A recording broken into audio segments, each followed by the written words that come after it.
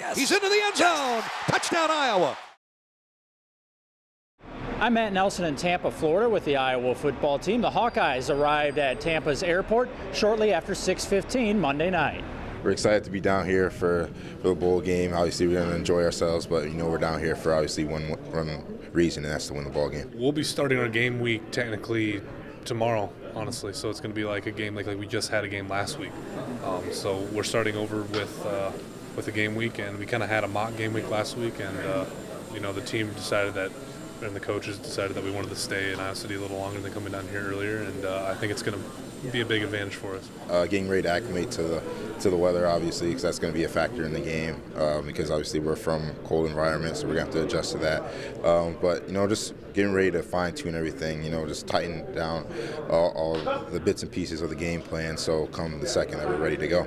Tuesday, the Hawkeyes will hit the practice field for a little while. They'll also do some different bowling as they head to Splitsville to knock down some pins. We'll have more of that on HawkeyeSports.com coming up on Tuesday. In Tampa, Matt Nelson, HawkeyeSports.com.